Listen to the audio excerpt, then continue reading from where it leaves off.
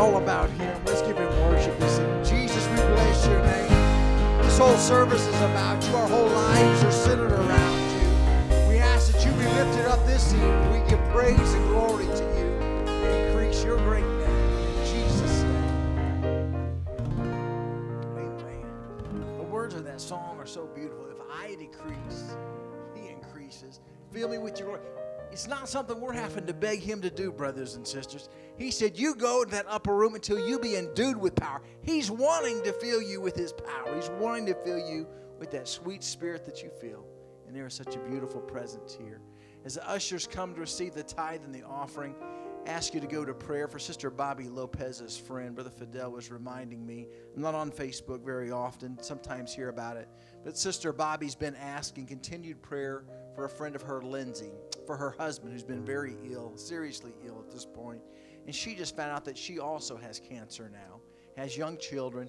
Let's just pray God would do a miracle in this situation. He knows exactly what needs to happen for His name to be exalted, to be lifted up higher. I'm sure there's other needs in this building. Let's just take them to God this evening together. Lord, we thank you for your goodness to us. Thank you for being the wonderful God who does everything and you do it exceedingly well. I ask you to speak faith into the Lopezes, that they could be ministers of your righteousness, ministers of faith, ministers of salvation and healing to this family, to Lindsay and to her husband. We ask you to work a miracle on their behalf, that your name would be glorified. We'll testify of it. I ask you to bless every other need that's represented in this congregation. We'll give you praise for it. Ask your blessings upon this tithe and offering as we give it back to you with praise. In Jesus' name, amen.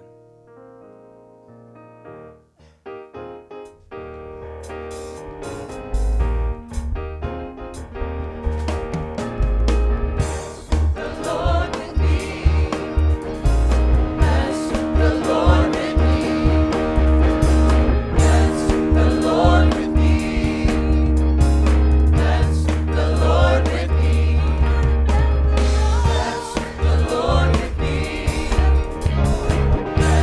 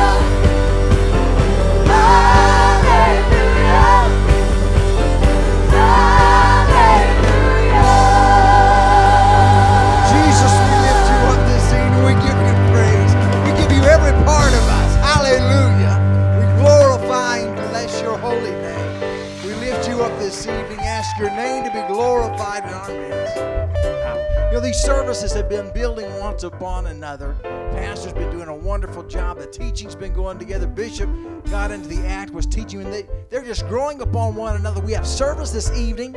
Tomorrow night we have a break, and then Friday night we come right back into revival services that we've been gearing up towards spiritually, anticipating for a long, long time. I'm looking for wonderful things to end up happening this weekend. How many of you recall a minister, I can't even think of the name right now, who stood up here and asked you, if God put somebody in your mind right now, start praying for them, that God will start working on them. Do you remember being asked that?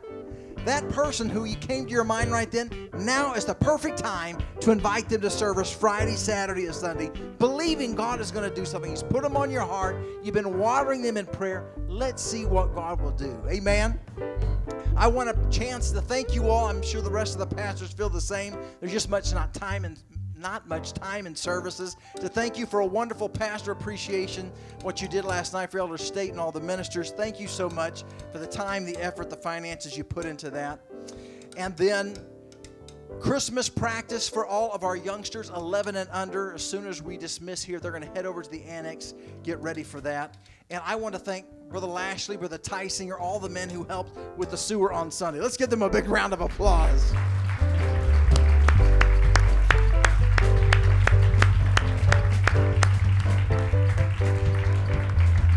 Lashley texted out a picture of what big old root clog that they got out of there. He said they came down later in the week and tore up a section of the grounds and laid new sewer tile down there. So thank them so much for taking care of the house of God. Little things end up happening. Take time to appreciate one another, fellowship together. You're welcome to meet me Tuesday morning at Carl's Bakery.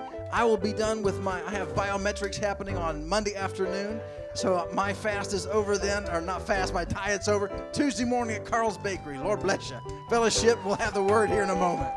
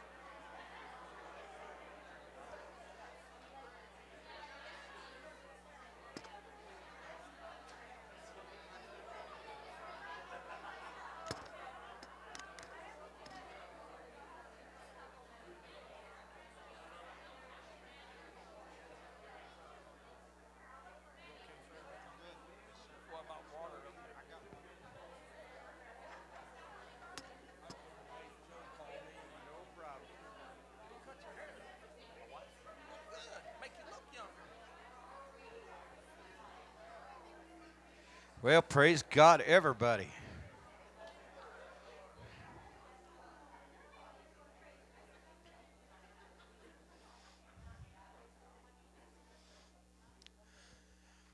Let's just do this, okay? All right, let's not. No, let's have revival. Let's have harvest. Come on, God's promised us 1,000, so let's just do this.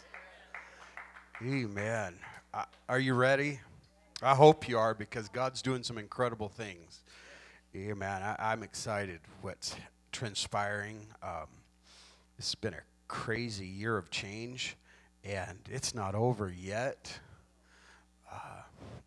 How many of you want harvest and revival? Then I hope you meant that. Because in order for things to change, things got to change. What's the first sign of insanity?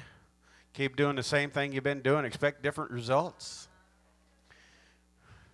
So are y'all ready to, are y'all willing to change? Maybe you're not ready to change, but are you willing to change? Oh, praise God. Amen. I'll be talking to you about some things that fill in the Holy Ghost directions. You know, went to a minister's meeting the other night for Section 9 fellowship, and Brother Mitchell from Columbus, Indiana, one of the mentors in my life, was there. He was speaking, and he either said or quoted someone that said, if you have not changed something within your church in the last, year or 2 years, if you had not a major change, go home and do it. Go home and do it, because we get caught in a rut, and we need change. We're going to be changed until we're called home, and we could say, oh, I'm spiritually changing. Isn't that so ambiguous? You can't say, yeah, I'm changing. I can't see that. Neither can the lost, neither can our world. But when God begins to change on the inside, we begin to change on the outside. And God's definitely done some changing on me this year, and I know He's working on you as well. If you have that handout, I hope that I made enough. If not, gentlemen, go back there and run somewhere off. You could catch up really quick unless you want to take notes on a review that I'm going to do rather quickly. We're talking about the DNA of revival, and this is important to get down. These are the nuts and bolts. This is like you ever seen a mixing board on the sound system? Anybody ever seen one? It's got all these different knobs and all these different, how about an equalizer on your stereo? Maybe you've seen that. And you got to balance everything out. That's what this is. This is a balancer that balances the church of God out. And all of these little plans and all these little steps that we talk about are, so to speak, the knobs and the levers and the slides on that equalizer. And it's all to bring about a harmony in the church that produces revival and harvest. And we've been studying for too long consecration. Now, I say that tongue-in-cheek because I don't think you can study it too much. Now, y'all are going to have to forgive me. Every once in a while, I forget that my neck is killing me, and I turn my head in such a way it makes my eyes cross. You ever done that, gone to sleep, everything was fine, and woke up, and you feel like you got a 2x4 for a neck? That's kind of the way I am right now, and it reminds me. Anyway, in efforts to facilitate the revival and harvest that God is going to send Peoria Metro, He's going to do it. He said, I'll pour out my Spirit on all flesh. And God's promised us a piece of that revival. He really has. I would love to see P.O.P. 1,000 strong in a mother church and then several daughter works of 1,000. How about you? Oh, that's impossible, isn't it? No, No, listen, folks, I went to Hawaii. Not the time y'all sent me. That one was awesome. I went to Hawaii under, I'm going to say, my brother and I went to Hawaii under less than ideal circumstances. Let me just put it that way. I'm just going to say this in passing. I saw things there that I shouldn't have seen out of ministry. And I really regretted that for a long time. Sister Hamilton, there was times that it bothered me what I had seen, the failures and the hurts, and I forgot the good. And I asked Bishop, I asked God, I remember it wasn't too long ago, maybe a couple, 3, 4 years ago. I think I went, what did we go, in 2000? 2001? Just a few years ago, I think it was, I asked God, why did I go through that? And God reminded me of the good that I saw. And the good was this. We were there 7 days. 7 days, and over 70 people received the baptism of the Holy Ghost in 7 days. Wouldn't that be incredible? To a church of about 35. That'd be like you, and it happened in a week. That'd be like you coming to church on Sunday, getting the hiccups and missing the rest of the week, and come back next Sunday, and this church ran about 500. That's impossible, isn't it? With men, yeah, but not with God. And we just saw it happen. And that was under, and I said that was under less than ideal circumstances. It was just time. Everything was right. The people were right. The pastor was right. God was ready to move. And God used faulty vessels to do a heavenly, holy work. Now, if God, I said, God, why was I exposed to that? God said, for the good stuff, Jeff. Can you put the bad stuff behind you and just remember what I did in 7 days? Now look, if God can do that in Hawaii, oh my God. You have never seen such a culture. You think American mainland culture is crazy? You go to Hawaii. No, don't go to Hawaii. Bishop did me a favor. A few months later, the pastor's son developed leukemia, and he called here and asked Bishop if I could come there and pastor the work on Maui.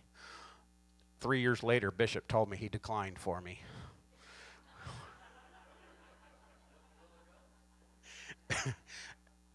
My daughters still haven't forgiven their midah. But I have. I can't imagine trying to raise 3 daughters on Maui. Oh, my God. It's crazy. But if God can do that there, what can God do in the heart of America, in the heart of Illinois, where hearts already have an understanding of God and a desire for truth? There they're steeped in idolatry and witchcraft. What can God do? So God has promised an outpouring of the Holy Ghost. I don't know when he's coming back, but I know that before he comes back, there's going to be a revival that sweeps the land. I believe it with all my heart. You can say America's bad, America's turned her back on God. I will agree wholeheartedly. But in the midst of the darkness, the light shines the brightest, and there is a group of people that are hungry for truth. Come on, Ephesus, they stood and said, great is Diana, for hours and hours and hours. And in the heart of Ephesus grew one of the largest church of the New Testament. Come on, don't tell me God can't have a revival in the middle of a backslidden country. There's enough people that are hungry for truth, that are desiring righteousness. All we got to do is just let our light shine. Amen. So in efforts to facilitate the revival harvest that God's going to send Peoria Metro, we've embarked on a study that, and if you don't know this, if you don't remember this, this has come from Brother Kleindienst. Whenever he was here in last January, he left this with me. And once it's established, we'll refer to it kind of like a master balanced until God calls us home. We'll come back to this periodically and figure out, oh, the gain needs a little more. We need a little more bass over here or whatever. You understand what I'm saying. The mantra of the church is to do the will of God in the earth. That's why we're here. The mantra of the church, the purpose of the church, the song of the church is to do the will of God on the earth. And since we are his ambassadors / fellow laborers, it's vital to the cause that we maintain our spirit and our mission. I said our spirit and our mission. Because I can maintain my spirit and forget the mission. I said, I can maintain my spirit and be holy and forget why I'm holy. Or vice versa. I can remember the mission and burn myself out on the mission and forget to strengthen my spirit. So it's a balance that we walk. Jesus said, love the Lord your God with all your heart, your soul, and your mind.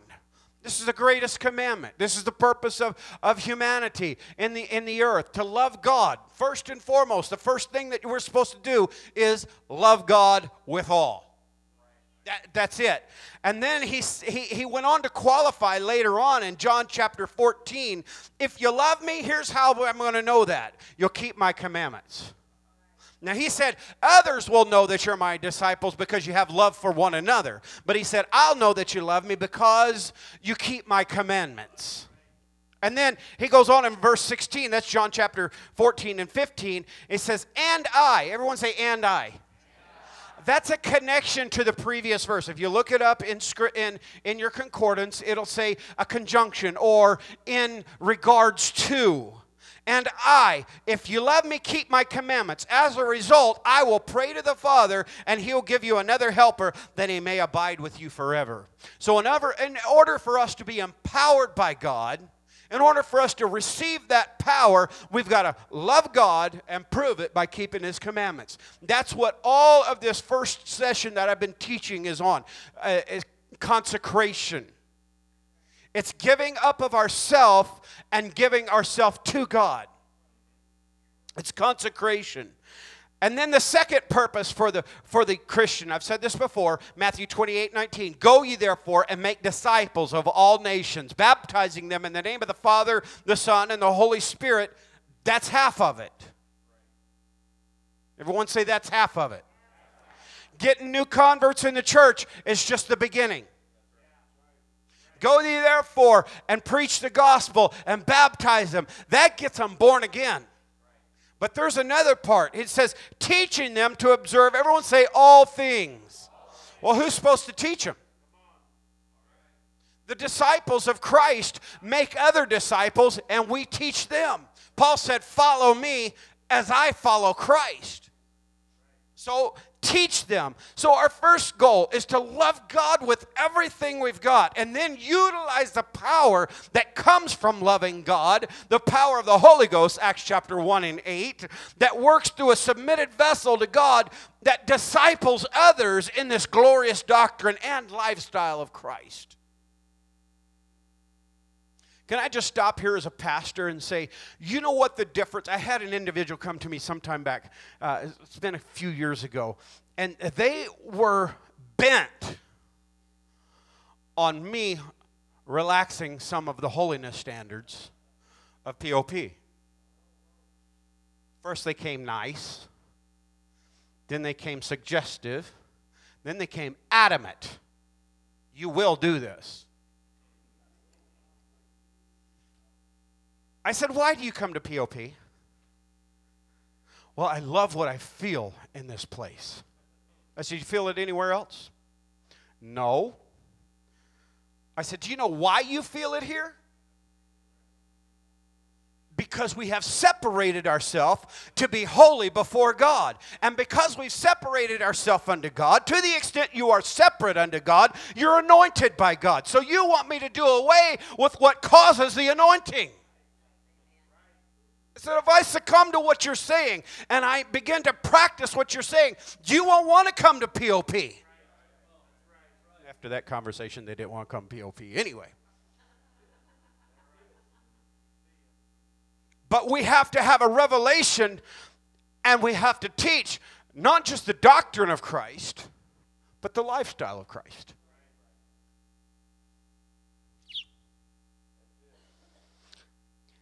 These studies that we've been doing are sequential in that they build upon one another.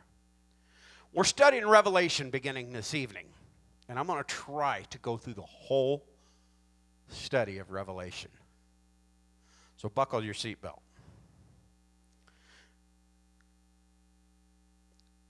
I want you to realize that just because I study how to receive revelation doesn't mean that I acquire it.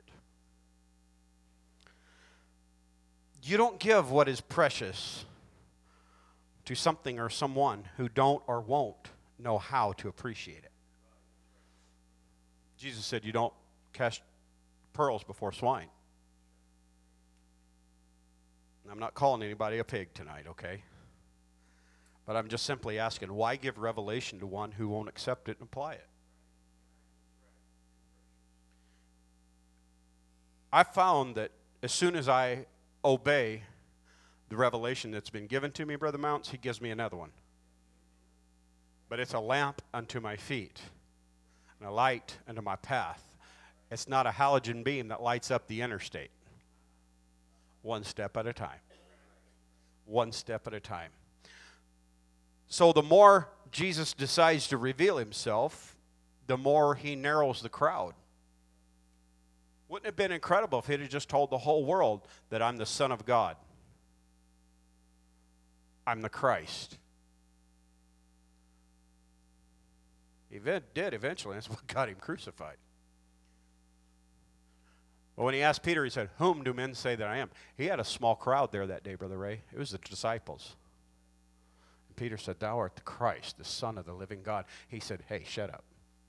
Hush. He said, flesh and blood hasn't revealed this to you, but my Father which is in heaven. And then he said, boop. Mount of Transfiguration. He didn't even take the 12 disciples up there.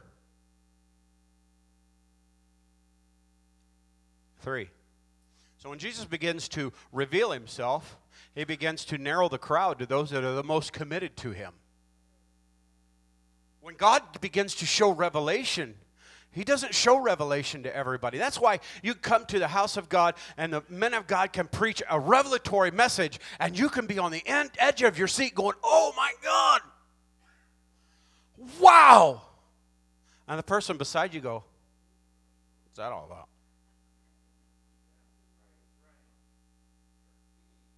It's those that are hungry for God, he begins to reveal himself to. We prove our love and our adoration and our desire for revelation through this first step called consecration. Consecration is to be holy. It's to be set apart from the ungodly, yes, but also to the godly. The psalmist said, the Lord has set apart him that is godly for himself. It's so important, yes, to separate ourselves from sin. It's vital. It's mandatory. But just as important as putting off the old man with his works is to put on the new man and his works. Ephesians chapter 2 and verse 10. Where is she? Sister Tara Chaffee here tonight. I've got her little thing she was asking for. Anyway. This verse is in it. She was asking me for a verse of Scripture. Ephesians 2 and 10. We are, everyone say his. His workmanship. And you and I were created in Christ Jesus for a reason. Not for salvation, but good works. For a ministry. God created you and I, every last one of us, with a ministry in mind. For good works, which God prepared beforehand. God already designed it. Brother Mike, God's already got a ministry ready for you to step right into it. And the scripture says that we, everyone say, should. Didn't say would. It said we should walk in them. How does that happen? Through consecration. You know, I'm not walking in all the ministry God wants me to yet. But I'm getting there. Neither are you. None of us have made it yet. But we're getting there. Consecration, the key word, I'm going to do a quick review here, is separation. Mount Sinai, or the word, the law that was given, was what separated Israel from Egypt. They came out of Egypt. They were baptized to Moses through the water and through the cloud. And they came on, and the first place they went was Mount Sinai. And that's where God gave them the law. And the law was what was between them and slavery from that point on. When they broke the law, they fell into slavery. But when they adopted the law, God brought them out. As long as they would submit to the law, they were free from slavery. But as humans, we must be submitted to a higher authority. We have to be. So the first step of consecration was to seek. Jeremiah 23:19, if you don't have your notes from, oh my Lord, I don't know when we started this, you can write on the back of the ones you got. Seek, Jeremiah 29:13, and you will seek me and find me when you love me with all your heart, soul, mind, and strength. That's basically what it says here. When you search for me with all your heart. Now, I'm just going to go through this because I don't have time to stop here. I've done it for months. To serve, the second key word. Don't you know that whom you present yourself slaves to obey, you are that one slaves to whom you obey, whether of sin leading to death or of obedience unto righteousness. Whenever we commit ourselves to either serve God, and we say, oh, I'm serving myself. No. No. Man was created, remember, a little lower than the angels. And so you are either going to serve heaven or you're going to serve a lower deity, but you're going to serve. And I've said many times, your flesh has become confederate with Satan. Our carnal flesh and the enemy work hand in hand against us. And then the third one is submit. I don't know how long on that one. Why? Because it rankles just to say the word, doesn't it? Or maybe to hear the word. Amos 3:3. Can two walk together unless they're agreed? Somebody's got to submit to the other one's direction. Somebody's got to submit to the other one's way. Somebody's got to submit to walk with an authority. So to be consecrated, I've got to be submitted. Because his ways are above my ways. I've always said, when I want to find the will of God, I have to find out what I want to do and just do the opposite. Usually that's, Brother Mounts, that just usually works perfect for me. Pastor, you shouldn't be so obstinate. How come y'all are so quiet? Yeah, this consecration thing ain't fun, is it? Sacrifice. Now, folks, this is revival. This is the foundation of revival. These words that I've just spoken to you, seeking God first and foremost, serving God and one another foremost, submitting to God, and not just God. Remember, submit yourself one to the other. Let's just scream and shout and praise God over that one right there. Sacrifice. I've got to be willing to sacrifice if I'm going to have harvest and revival. I've got to be willing to sacrifice first and foremost my ideas and my will and my way. Brother Mitchell said the other day something about, he said, when people say, my ministry, he said, I look at him and say, yeah, what did you do to create that ministry? Just what about you brought this ministry to this place? Just what is it about you that deserves this ministry?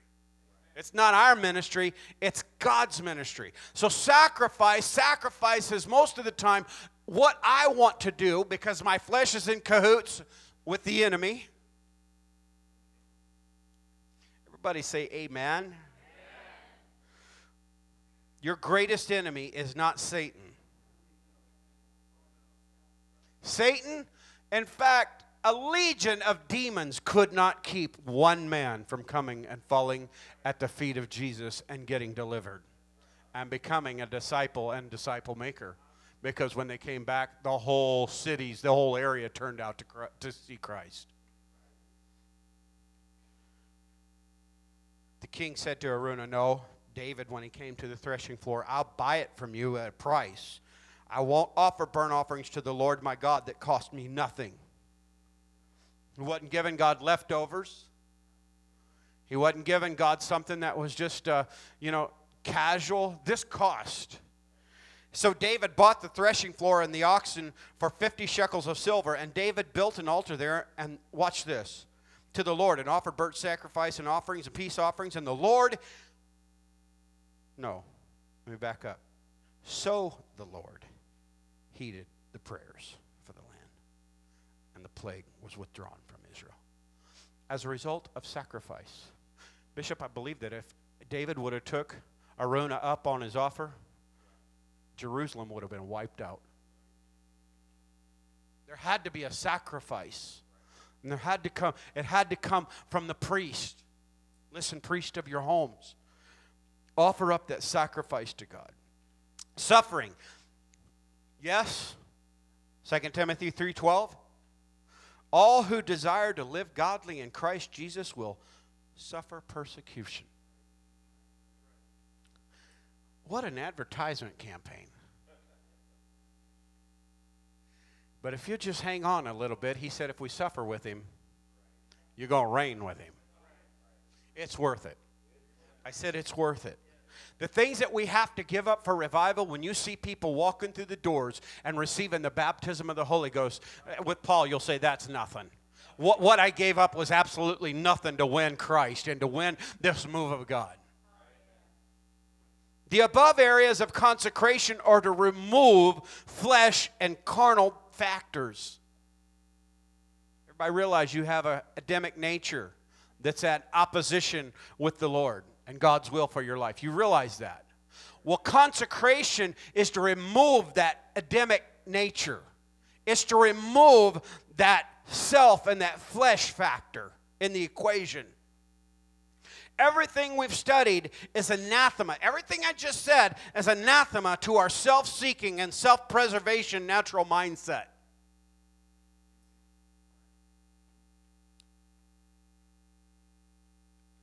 When I start talking about stuff like this, something on the inside of me starts justifying, screaming, running, hiding. That's self-preservation, and we all have it. That's why Paul said, I have to die daily because there's something on the inside of me that just wants to live. But for me to live is Christ, he said. So consecration, here's why. There's a reason that this has to happen in this progression. There's a reason why I have to be consecrated, Brother Clousing, before I can have revelation. 1 Corinthians 2:14.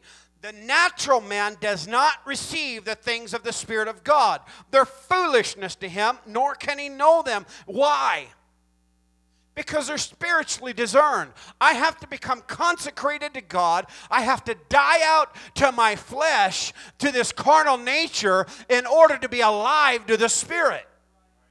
In order for me to have revelation from God, I have to turn a blind eye to the natural things of the flesh.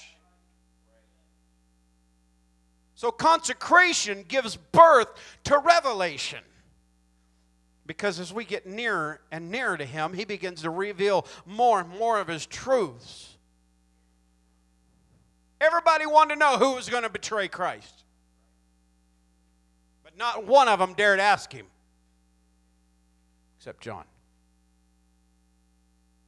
And Peter knew if anybody could get it out of him, John could. John had a special relationship with Jesus. He said, I don't get it.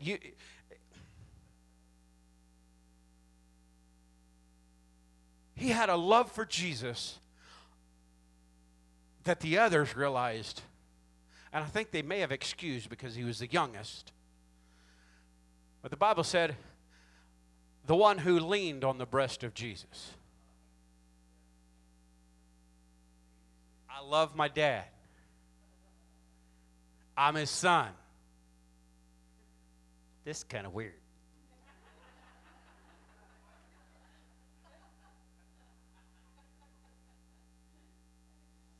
John didn't think it was. Not him. And Peter, when everybody wanted to know who it was, Peter leaned over to John and he said, hey, ask him. If he'll tell any of us. He'll tell. Why? Because John had that complete love for God. In fact, when all the disciples ran from him, John stuck around. Revelation. I want knowledge of the holy. I don't want it just to be smart. I want it to fulfill his will. With Paul, I pray, that I might know him and the power. And I realize it comes after the suffering. But I still want to know him. How about you? I said, how about you? How many of you are ready to count a cost for revival and harvest? Because it's going to cost. I said it's going to cost. But look, there's a power and revelation when it's given to a spiritual and submitted mind. Jesus said this, if you'll abide in me. And the only way that you can walk with God is if you agree together and if you're submitted with him. He said, and my words abide in you. Watch this. You can ask whatever you desire. Because if you're walking with me and my words abiding in you, when you ask, you're not going to ask amiss. You're not going to ask for yourself. You're going to ask, thy kingdom come, thy will be done. God, open up the windows of heaven. God, pour out your blessings upon Peoria. God, save the lost. God, save my neighbor. God, let your will be done. Flow, Holy Ghost. He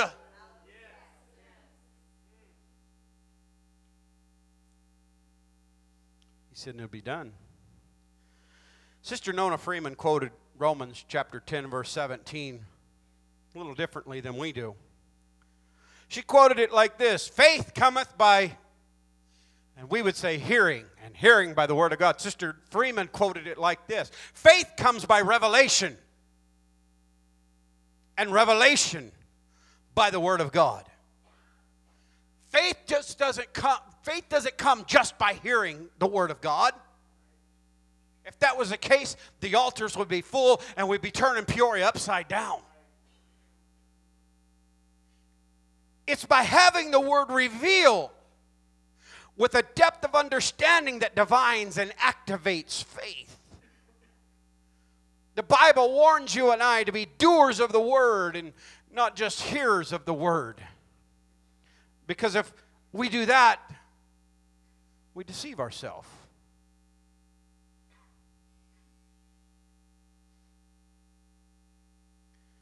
When we receive doctrinal truths, lifestyle instructions, and relational insights directly from the Lord through his word by revelation, our lives begin to change as we walk in the light. It's so important that we have a spirit of revelation in the church. It's so important that there is a people that are consecrated to do whatever God asks, whenever God asks, and however God asks. So that this begins to operate in the church, and there is a spirit of revelation. It's contagious. When there's people that are hungry for the Word of God, influences the next person to be hungry for the Word of God. Because they see the Word of God changing us. They say, I want that change in my life. And they realize the only way change comes is by consecration to this revelation. It's so important that we have a spirit of revelation in our church and in our individual lives so that we can become changed more and more into his image. I'm not there yet, Brother Ritzy. I want to be. I haven't been changed enough, Sister Kathy. I want him to continue to change me. And if I want that to happen, then, Brother Mounts, I've got to have more revelation. And the more revelation I get, the more consecrated to that revelation I've got to be. Because how many of you have understood this? Change isn't always fun. I love the results, but I hate the diet.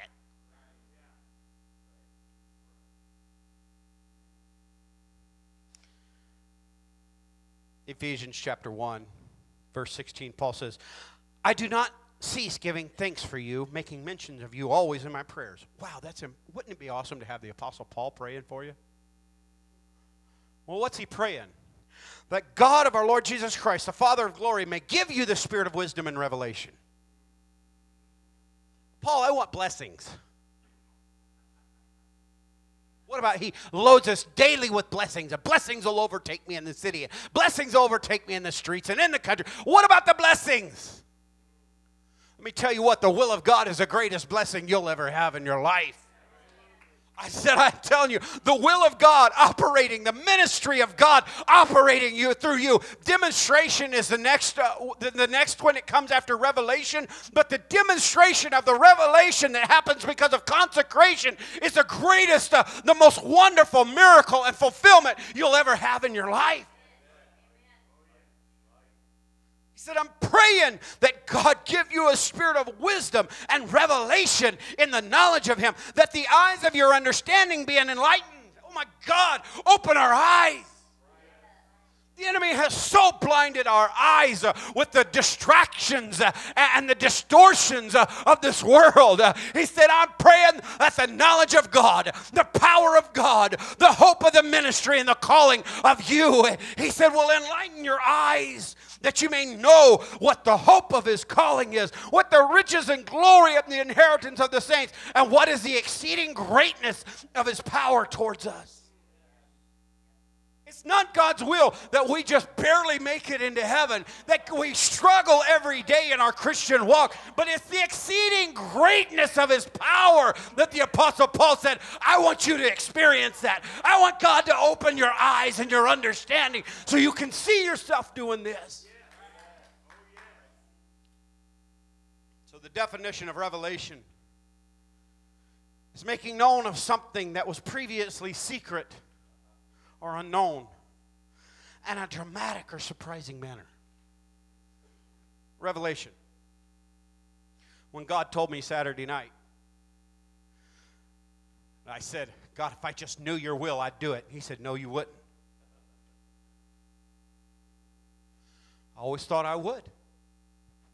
He said, you wouldn't because you can't. In order to do my will, you have to be spiritually empowered. And just to know my will isn't enough. You have to be empowered to accomplish that will. That was revelation to me. Well, Pastor, that's so simple. It led me to deeper consecration. It led me to a deeper place of commitment. Because I want to be empowered to do the will of God. I already do the will of God, but I want to do more of it.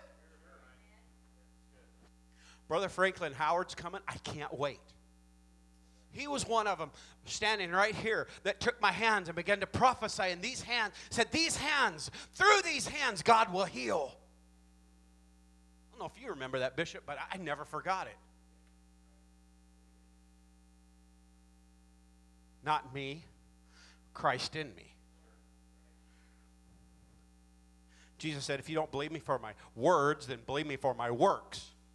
Signs, miracles, and wonders are going to be the things that validate the church in this last day.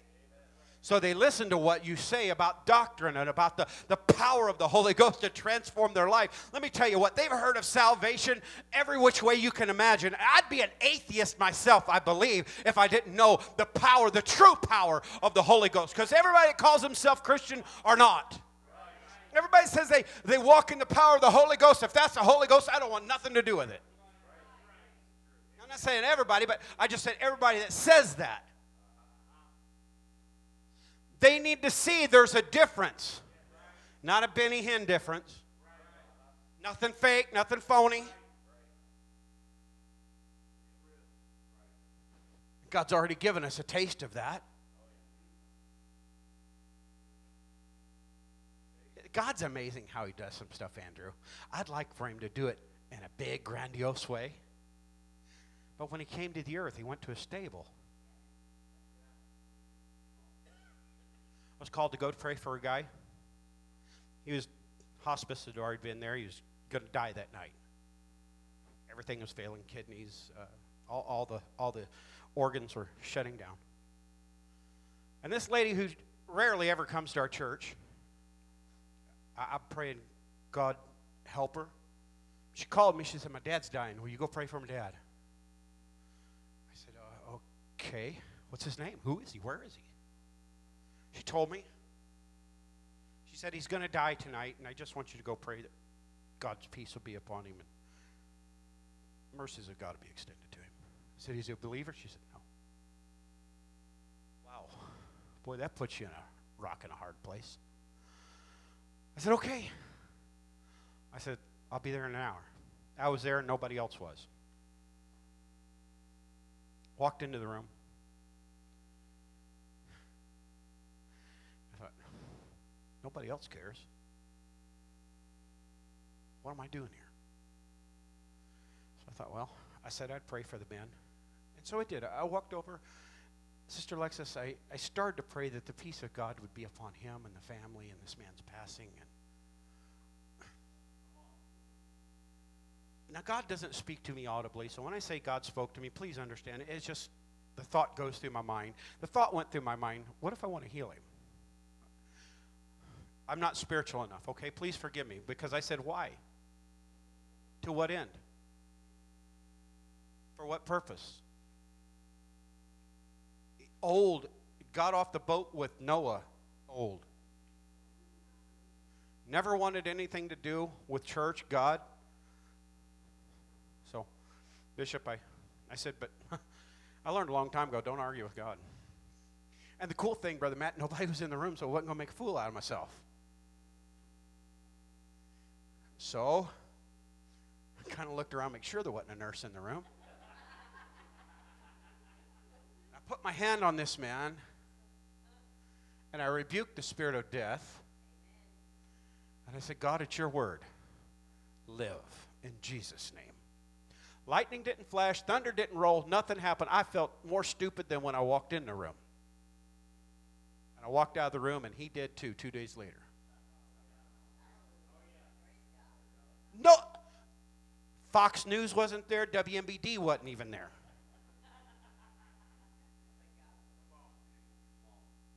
He's never darkened the doors of this church. I said, God, why? I kind of felt like Jonah, Bishop. Didn't I tell you? God said, so you would know. And you'd have faith to step out when it was time.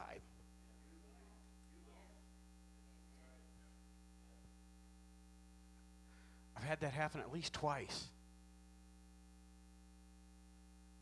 I've been a minister since I was 24, 25. So 2 times in 25 years? No, I want to see it happen, continue. Like I said, I'm not where I want to be in God. I don't believe I'm where God wants me to be in ministry.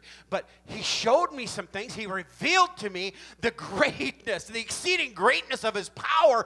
That's the power I want to walk in on a continuous basis.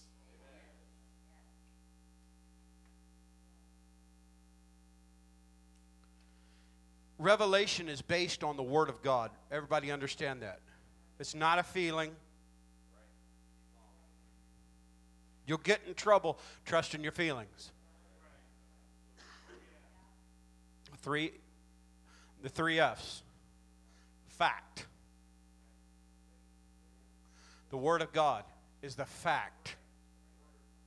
You put your faith in the Word of God. And then your feelings will follow. Don't you get any of the 3 mixed up. There are those that have faith above fact. We got an Islamic issue going on. Or God forbid we put our feelings first. His word is forever settled. Everyone say forever settled. What is? The Word of God. It's a lamp unto our feet. It's His Word, and His Word is life. It's our life. This is where we learn of Him in Revelation. We've divested ourselves of self, carnality, and consecration, and now we've come to the place of revelation. And revelation, this revelation phase, is acquisition of knowledge and or the skills through being taught, or the experiences we have, or practice and study. I would like to say all the above. The key word of revelation, hear. Hear. Before anything can happen, you got to hear the Word of God. Ezekiel was in a valley full of dry bones.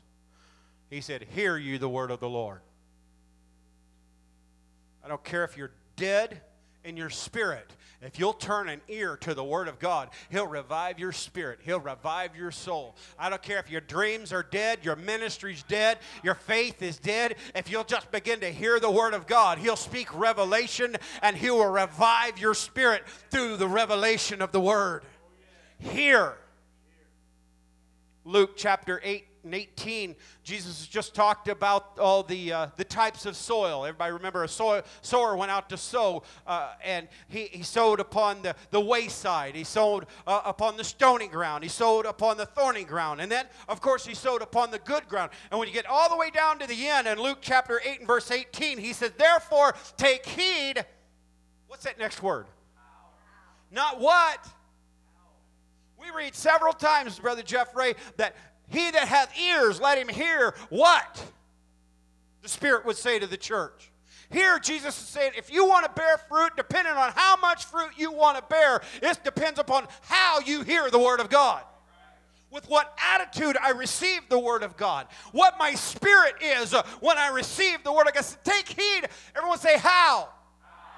Don't be hard in your spirit. Don't let stony areas not give room to God. Don't allow other issues to crowd out the Word of God, but be good ground, receptive to receive the Word of God, and it'll bring forth multitudes in your life.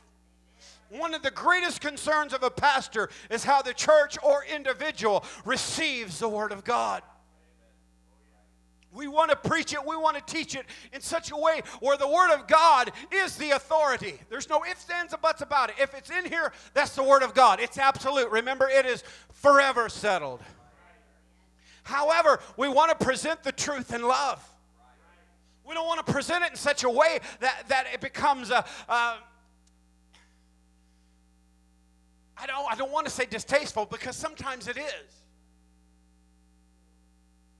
We don't want to present it. Well, let me just back up and say how we do. We want to adorn the gospel. And the greatest fear is sometimes you can't get around the fact that a knife is a knife is a knife is a knife. And the Word of God is sharper than any two-edged sword. And it does pierce and it does cut. The Word of God is an agent of change. Revelation is an agent of change. Something's revealed to me because I don't know it. Agreed? Well, if I don't know it and it's the Word of God, then I have to not just accept it, but I have to apply it.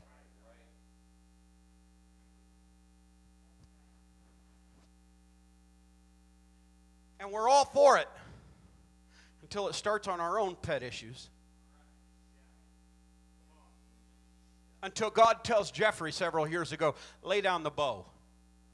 God, it's not a sin. No, I know it's not. God, there's nothing wrong with it. It's not immoral. No, it's just taking up too much of your time.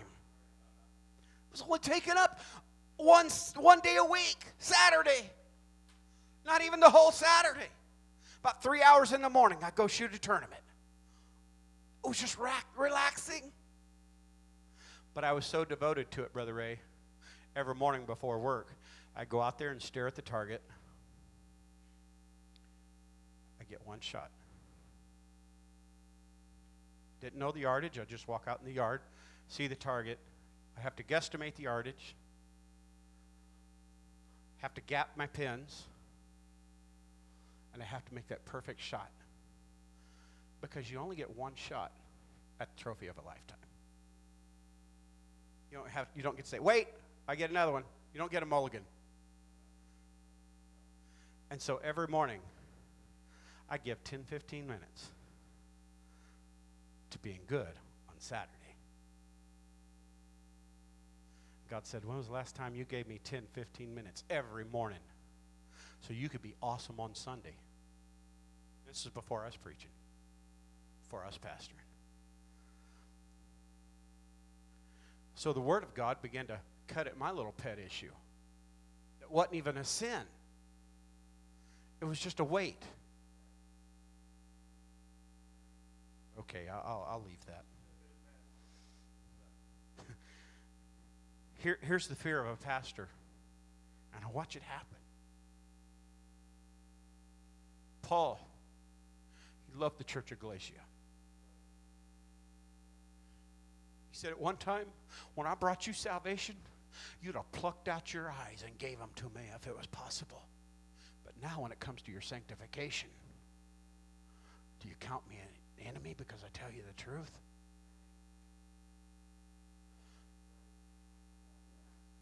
Come on. We're so much enamored with God whenever he gives us salvation and saves us from our sin. But when he tries to start changing us for his glory, for his work, we're a little resistant. That's the concern of a pastor, that when we begin to preach the truth like this, people say, wait just a minute. Jesus said it this way in John chapter 15:3. You're already clean because of the Word. The Word is supposed to clean us up. The Word is supposed to take stuff out of our spirit. This Word is supposed to change our attitude. The Word is what transforms us from this Adamic nature into that divine nature that Paul tells us, or Peter tells us, that we're partakers of. The truth is, the Word is unchanging despite my preferences or arguments. And we have a choice at that moment of revelation to rebel or change. And this is every pastor's concern, because it's not against me. It's against the Word of God, and it's against our future.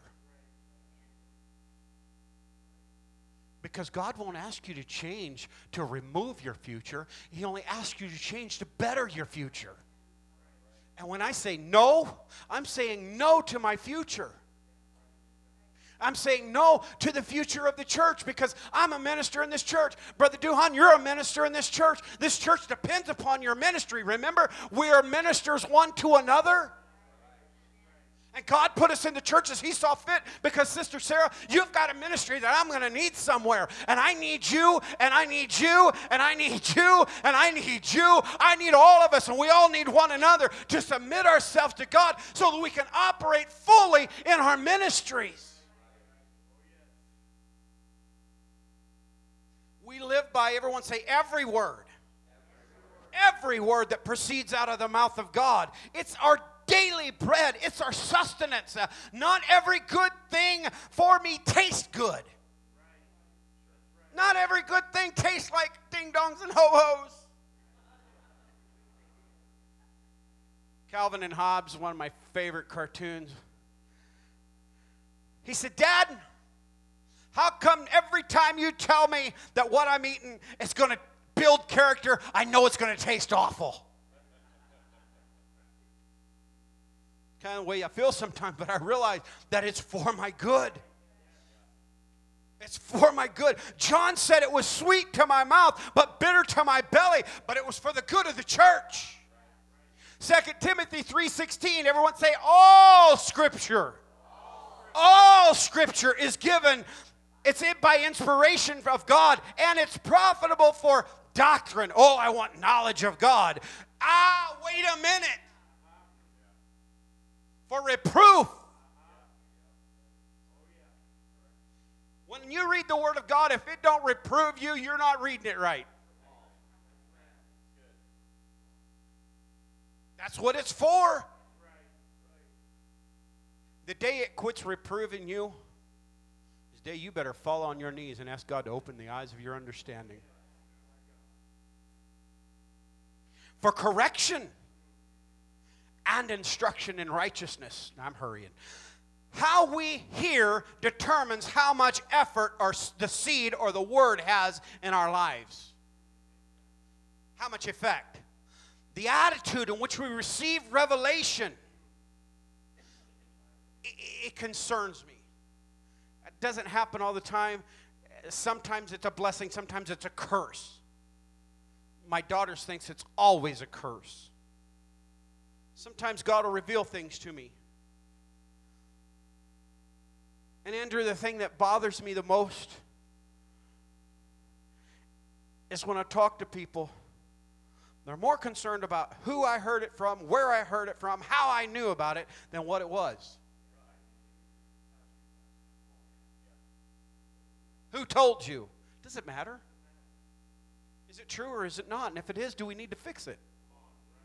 I love you anyway. I don't care. It's not between you and me and God. It's between you and God. I'm just trying to help you get there. I'm not going to give you a spanking. You ain't my kids. You're God's kids. Life will spank you enough. Okay, we got to hurry here because I'm going to give you some scripture to go home and read. Here, in your notes, Amos 8 and 11. Behold, the days are coming, says the Lord, that I will send a famine in the land, not of bread, not of the word. There'll come a famine of, everyone say hearing. God, don't let it happen to me. With Brother Arnold, I pray, every time I pray, Bishop, God, don't let me be deceived. Don't let me be deceived. Don't let me hear what I want and the things that I want and let it crowd out your voice. That still small voice. God, speak to me. Let me hear. But hearing the words of the Lord. So hearing. Be careful when you shut out that still small voice. Number 2, receive. You've got to, when you've heard revelation, you've got to receive it. Don't do any good if you tell me about it if I just don't receive it. For this reason, 1 Thessalonians 2:13, you can write this down. For this reason, we also thank God without ceasing, because when you received, everyone say the word of God. You received the word of God, which you heard from us. You received it not as the words of men. That's also the fear of a minister. When we preach the anointed word of God, we've prayed, we've studied, we've fasted, we've laid before God. God put this in our heart. You walk to the pulpit and they're like, yeah? That's your interpretation. I'm not saying this church. I'm saying we have to guard against that. We have to guard against. You don't receive the word of God as a word of man, but as truth. Come on, if it's in the book, let's do it. If it's in the book, let's not argue about it. Let's just do it. Now, if it's not in the book, come talk to me, and we can negotiate.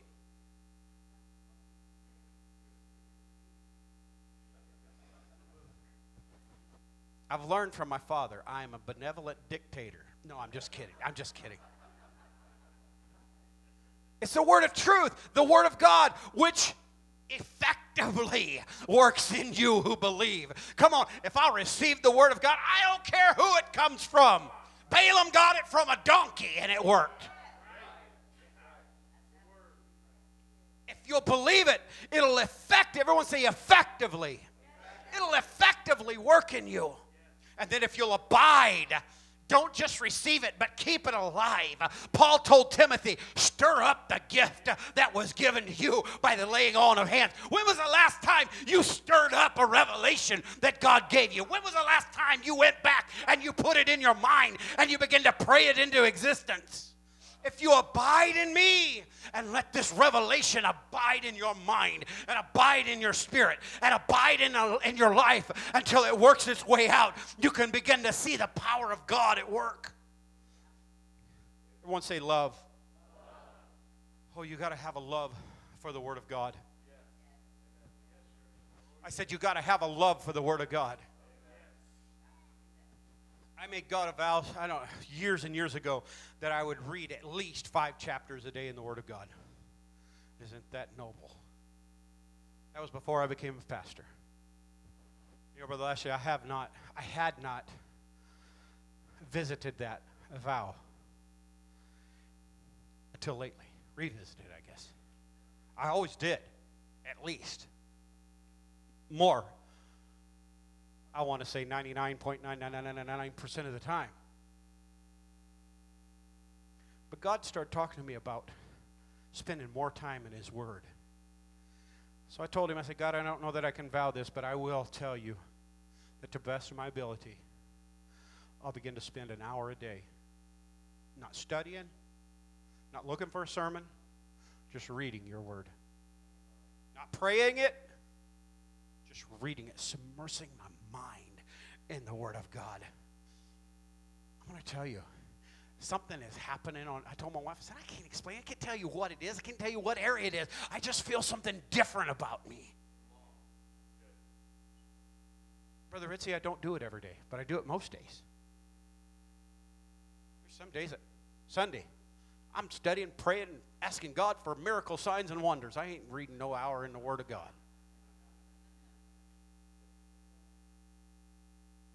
But I've noticed, Brother Lashley, something. It's like God scooping out some depths. A love for the Word of God. Now, here's why it's important. Here's why it's important to have a love for God. Because there's coming a lawless one according to the works of Satan, and he's going to deceive, cause deception among those who perish. And here's why they're going to perish. Because they did not have a love for truth. Truth is the Word of God. Truth is revelation. Every once in a while, I tell my wife I like you. That's important. She knows I like her, or I love her. But it's nice every once in a while to hear me say, hey, I like you a whole bunch. I don't always like what I read in the Word of God. But I love the Word of God. This Adamic nature on the inside of me sometimes recoils at the Word of God. Now, I'm closing. I promise I got one more. Because the time will come when they won't endure sound doctrine, but will according to their own devices, their own desires, because they have, everyone say, itchy ears. I don't want to hear that. I want you to say this. They will heap up for themselves teachers, and they'll turn away from their ears from the truth and be turned aside into untruth or fables. But if you and I will get a love for truth, a love for revelation, and abide in that revelation, finally speak. That's the last word. Acts 4:31, when they had prayed, and a place where they were assembled together was shaken. They were all filled with the Holy Spirit. They spoke the word of God with boldness. They were committed. They had already been to jail and been beaten for it. They were excited about what God was doing. They hadn't been beaten yet. I take that back. They had been threatened. The beating came next. But as a result, 5,000 people were added to the church. Would you take a beating for 5,000 converts? Oh boy, that's good. Would you sacrifice for them? Would you deny yourself for them? Would you accept revelation, whatever God reveals to you to change? Would you do that for them? I did it, folks. I got all the way through revelation. Next week, we're going to talk about demonstration. Stand with me. Thank you, God, for this word. It's a lamp unto our feet. It is the light into our path. And God, if we'll let that light shine, we'll walk in truth, we'll walk in dominion, and we'll walk in power. God, be with your people. Open our eyes and our hearts and seal this word in our spirit, we pray. And everyone said, in Jesus' name, amen. God bless you. You're dismissed.